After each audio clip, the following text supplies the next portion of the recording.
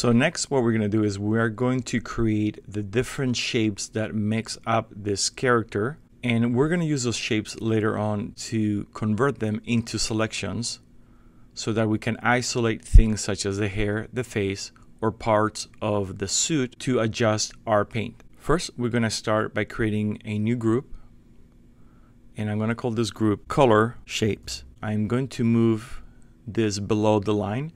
I always want to have my line on top of everything. What I'm going to do now is I'm going to create a new layer.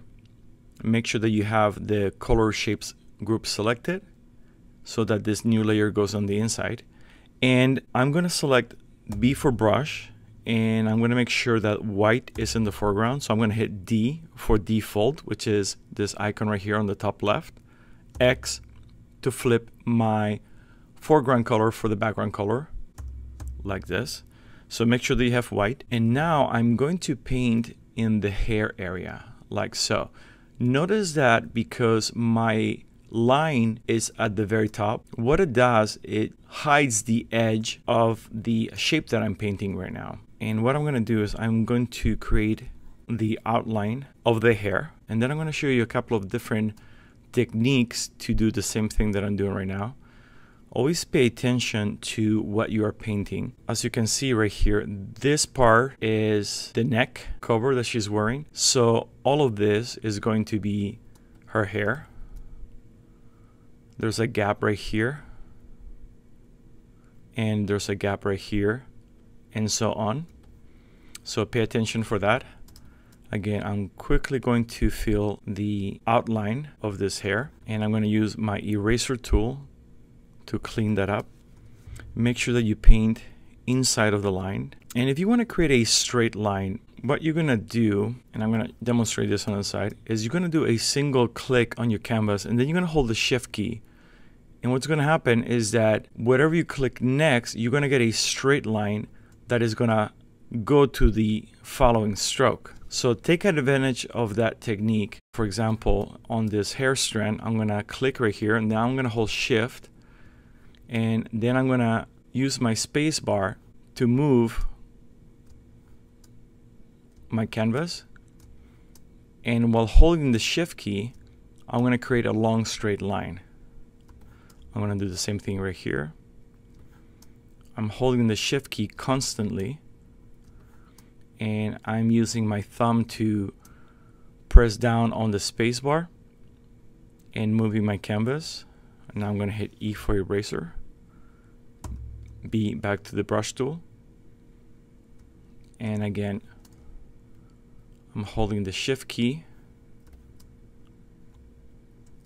like so, and I'm getting these really long straight lines. I don't have to rotate the canvas or use a ruler like some people do to get straight lines. Now all of this is going to be hair.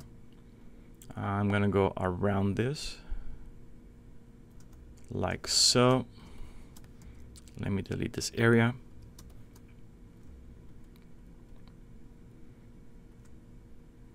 And once I'm done with the hair piece, I'm going to hide the line so you can see what I've done. So what I'm going to do next, I'm going to accelerate the video so that we can continue. You don't have to watch in real time how I do this hair right here. Now this is probably the most time consuming aspect of painting this cell shaded style. However, it is very rewarding once it's done correctly. You will also notice why we're using a 50% neutral gray as our background. This neutral gray has a dual purpose. First of all, it helps us see when we create our shapes using white if we've gone over the line. If you do so, hit E for the eraser and then go back to the brush.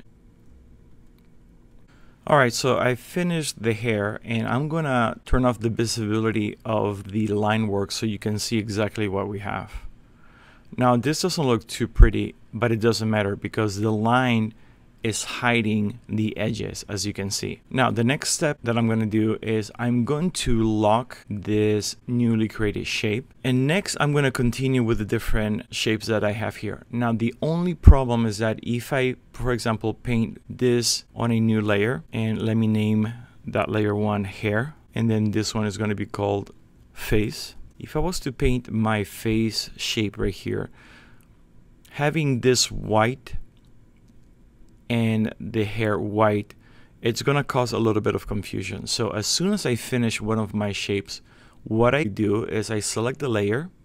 So I'm going to select the hair layer, and I'm going to go to Image, Adjustments, Hue and Saturation. Click on Colorize. Now, the way that Colorize works is that the hue always goes back to red, saturation goes -25%, and the lightness is not going to move. So if I was to move this triangle right here to the right, nothing is going to happen. I cannot make white any lighter.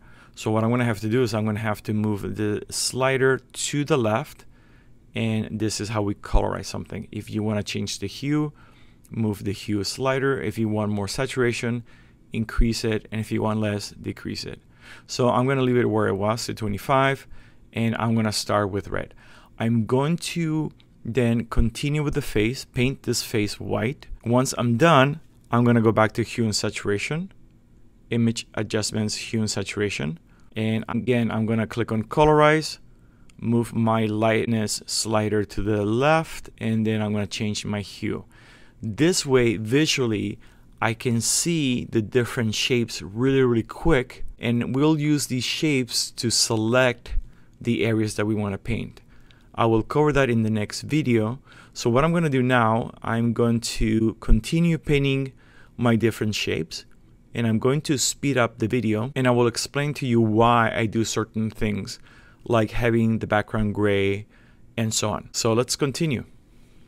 I'm going to use the magic wand, select the inside of the face in my line layer. Then I'm going to go to Select, Modify, and I'm going to expand my selection by 1 pixel. By doing this, my selection is going to go below the line. And then what I'm going to do is I'm going to go to Edit, Fill, and instead of filling this with a 50% gray, what I'm going to do is I'm going to select the green color that I already created for the face, and I'm going to fill it with this green color.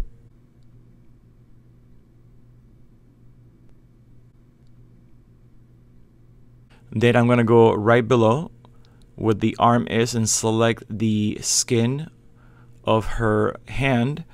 And I've decided that now this, instead of being the face, is going to be the layer for the skin. I'm going to change the name, and I'm going to make sure that everything is filled up. And I've noticed that I'm missing this little corner right here. And as soon as that's done, I'm going to lock the transparency, and I'm going to move on to the next shape. All right, so the process is the same. I create groups based on the shapes. So for example, the head will have its own group. The bodysuit will have another group. And then I'm going to put each leg and the arm in another group. Then what I do is I create a layer one at a time. I'll do, for example, the hair. I'll fill that with white. Once I'm happy with the shape, then I change the hue and saturation so that I can create multiple layers with different colors, so I can visually select what I want to turn into a selection. What we're going to do with these shapes is that we are going to turn those into selections.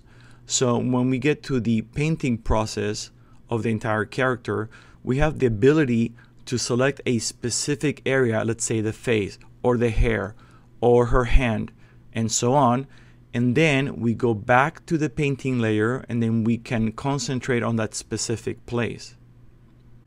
So I start creating all of these layers so I can eventually use them as selections. It is very important, however, to name them correctly. What I'm going to show you next is how to use your right mouse button or the control key to determine where the layer is, and I'm also going to show you how to convert a layer into a selection so that we can use that to isolate specific places. So what we need to do next is we need to duplicate our color shapes group and collapse that duplicate group into one single layer by dragging it to the create new layer icon. And if you go to the layers palettes options, instead of merge down, now we have a merge group. When you do a merge group, what's going to happen is going to take all of the contents from that group and it's going to merge it into one single layer. So if I hide my color shapes, notice that we have one single layer right here with all of the colors. This is going to be the layer that we're going to paint on. And it's also going to be the layer that we're going to use to create our shadow. So I'm going to double click on the name and I'm going to call this one color layer. I'm going to lock its transparency pixels and I'm going to go to hue and saturations. And what I'm going to do is I'm going to click on colorize and I'm going to make this whole thing white. Excellent. So now we're pretty much ready to paint our character.